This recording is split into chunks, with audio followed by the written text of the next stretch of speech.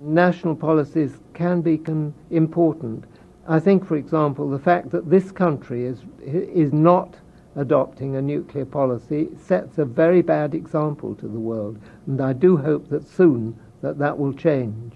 I think we need nuclear power urgently and soon because of the fierce changes of global warming. We're not going to get by doing what we're doing, and so there won't be any opportunity for a slow drift back. The public are either going to have to like it or accept it. We could follow the Swedish model. There was probably no country more averse to nuclear power than Sweden round about 1990, shall we say. But they have swung popular opinion right round so that there is now a majority in Sweden in favour of nuclear power. So it can be done, and that's a good model, I think.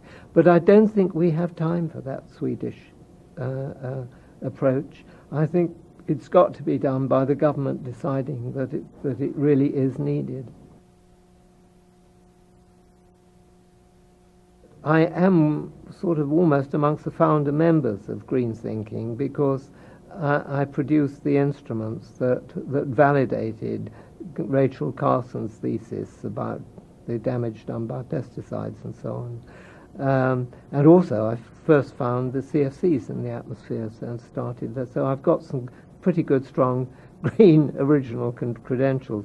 But I've disagreed with the Greens all right from the very beginning because they are humanist. My concern is for the Earth, and I think that concern is vital for people because if we don't take care of the Earth will be unable to take care of us. And if we damage it, then we damage ourselves. And the Greens do not seem to understand this. They're obsessed with personal human problems. They're always frightened that something or other might cause cancer. And I think they've sort of looped themselves into this because the general public out there are very frightened of cancer. They've seen relatives die of it, and they know what an unpleasant disease it is. And so it's very easy to scare people by telling them that such and such a thing is carcinogenic. And I think the Greens have kind of sucked themselves into a rather false and bad position of using fear of cancer as a way of gaining support. Actually, the real dangers come from the Earth itself and not from that kind of thing. Just look at the world now. We are living longer than we've ever lived, and yet we all breathed in the dust of those enormous nuclear explosions that were tested in the Pacific in the 1960s. If the Greens had been even a fraction right, we should all be dying of much more of cancer now than we are. We're not. If anything, the rate has dropped. They've built up a kind of false story based on humanism. I say, look at the Earth.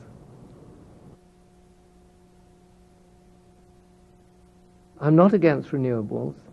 I don't like windmills. I think in this small country, which is almost one large city rather than a country, our countryside that we do have is precious parkland and should not be devastated by industrial developments like wind farms.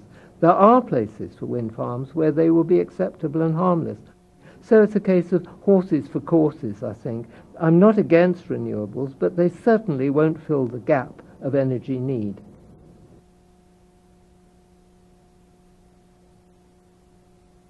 The Greens have got this idea that burning gas is only half as carbon dioxide productive as burning coal. This is true in simple schoolroom chemistry. But in practice, if you burn gas, the supply chain, right from the point of production, right the way to the homes where you burn it in, there are leakages.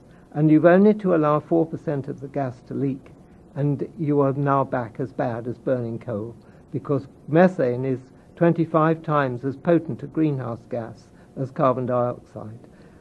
So unless you take the leakages, which are, I'm told by industry people, are largely unavoidable, into account, the gas advantage is not there. Nuclear waste really irritates me. It should not be a problem at all. In fact, as I think Hans Blixer said, the waste from nuclear is one of its great benefits. There's so little of it. When one thinks of the mountains, the invisible mountains of carbon dioxide, cubic miles of the stuff that we're dumping into the atmosphere every year and wrecking the planet, to fret about 10 cubic meters of nuclear waste, which is, I think, the total output of high-level waste in Britain since they started work, is absurd. It's ridiculous. It isn't a problem at all. I've offered, actually, to use my garden as a depository for the full output of a British nuclear power station. Unfortunately, nobody will take me up on it. I'm serious. I know that put in a decent concrete pit with pipes to take away the excess heat from it, I could get free heat for my home and my swimming pool. It would be a waste not to use it.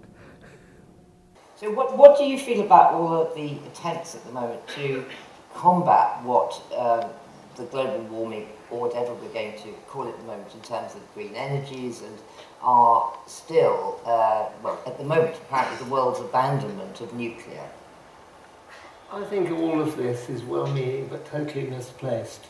They see as dangers all sorts of imaginary things, rather as the Victorian times. If you lived in a village in Victorian times, or even up until the 1920s, villagers would be very cautious about wandering through the churchyard at night because of ghosts and demons that might come out and get them. And I think the fears that have been propagated in recent times about nuclear energy are almost in that class, and just a superstition, a religion, if you like, not a fact, and not a fact of science. Well, you were saying something more in the sense that, say, you know, the facts and figures that are given out about Chernobyl, about Fukushima, are very alarming, and they appear to come from reputable sources. It amazes me that that happens, because the true facts from both of those places are almost totally contrary. At Fukushima in Japan, which you would have thought was the worst nuclear disaster ever, not only has nobody died, but there's no evidence that anybody was even injured by radioactivity. So why the fuss? The same is true of Chernobyl. It's true that some brave firemen who ventured in to try and put out the reactor fires and so on died as a result of radiation exposure. But I think the total was about 75, according to the UNSCA EAR agency that investigated. And this is a tiny number compared with the figures that went out on the BBC of hundreds of thousands might die across Europe as a result. It was all nonsense. Where is it coming from, do you think? I don't know. I wish that there were, or hope that there is in the audience, an investigative journalist who will go and find out where all of the money is coming that pays for the green propaganda. And it's very curious, because I know the nuclear industry very well, and I said to them a long time ago, why don't you spend some money advertising to counter all this nonsense about nuclear energy? And they said, but only if we could. But you see, we're just a cottage industry, and we don't have the money to do it. And when you think about it, a pound of uranium will give nearly as much energy as 100,000 pounds of coal. So the throughput of uranium is tiny compared with the throughput of coal or oil, and so they don't have much money.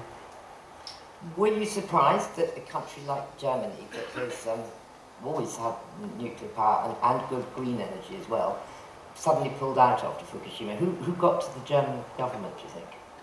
Well, I can only assume the Green Party in Germany did, but because their government runs on proportional representation, as many European governments do, and one of the problems about it is there's a very delicate balance of power, and if they lose the votes of one relatively small section of it, it can be quite disastrous. Well, we saw it here with the coalition. I mean, if the Liberals had all decided to say no at some point, the government would have fallen because there weren't enough. And Germany is more vulnerable that way than we are. So I can only assume that was the reason. Why the Greens did it, I don't know.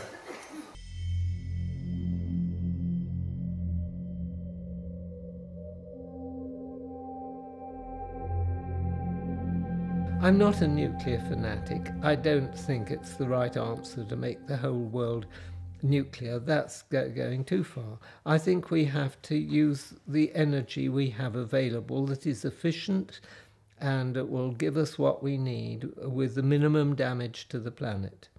And for densely populated countries like Japan, Britain, Germany, and many other European countries, nuclear energy is almost ideal.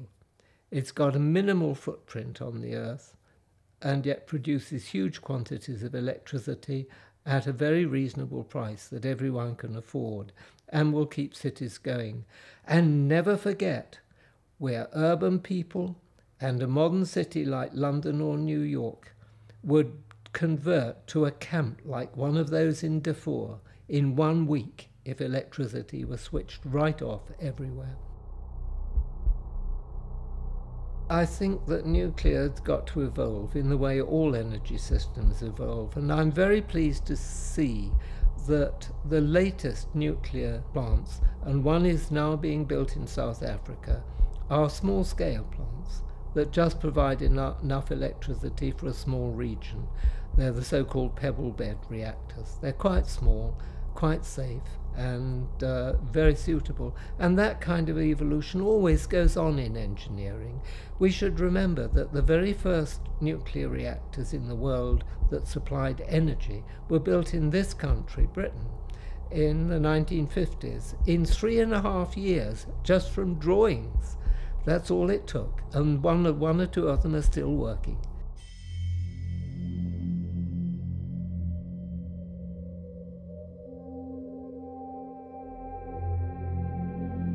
Personally, and I'm supported in this by no less a dignitary than Hans Blix, who said about 2 years ago, "What's all this fuss about nuclear waste? There's hardly any of it, is there?" And that is the point. Last Christmas, my wife and I were invited to Sellafield, which is the British depository of all nuclear waste practically so far. And we walked around at the plant. It's quite a pleasant plant to walk around. And found that the radiation level, with a handheld monitor of mine, not one that had been supplied, was about the same as it is here where we're sitting in this room. In other words, completely safe.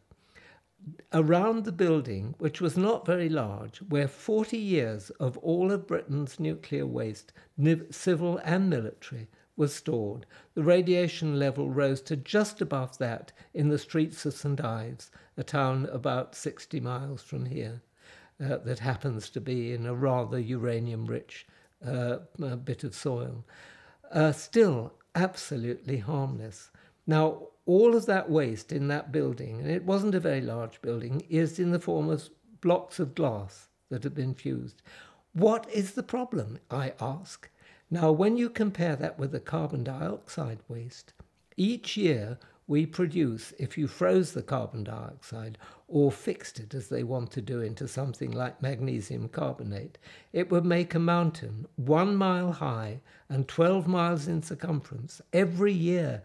Now, that is truly deadly and will kill nearly all of us if we go on doing it. So what on earth do you want to fuss about nuclear waste for?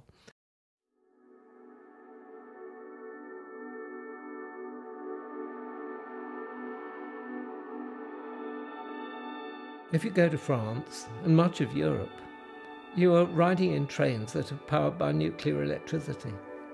Everywhere. French have been very sensible. They run almost everything on nuclear.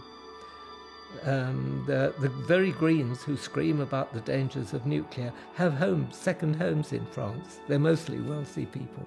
They don't seem to notice it there. Such is the perversity of people. No, but you couldn't have a nuclear-powered car with a nuclear motor in it. That's ridiculous. But what you can do is run it on batteries, and it won't be long before they're all running on batteries, and they can be charged from nuclear electricity. So that's the way it would go. Planes will take longer.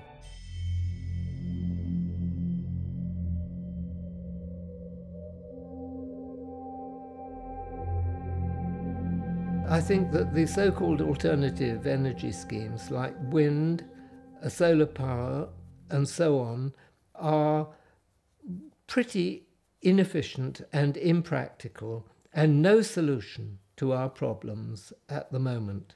And I think they're dreamt up by urban people who want to do something natural. They don't like anything industrial and feel that they're doing good. But they're not. That's not a way to run a country or a world.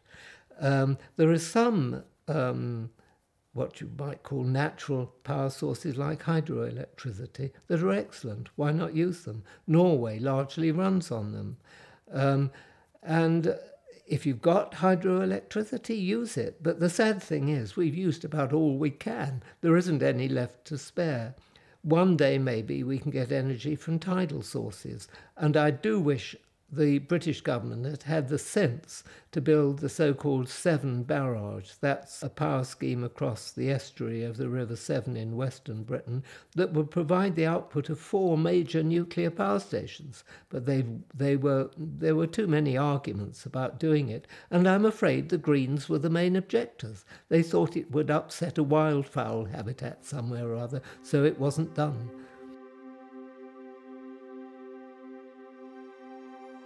There is a nuclear power station not too far from here at a place called Hinkley Point in Somerset. I think our benighted government, over-influenced by Greens, may well let it shut down in, I think, even as soon as next year. If they do, it would require 3,200 giant turbines to replace it, and they would only work when the wind blew, which it doesn't very often.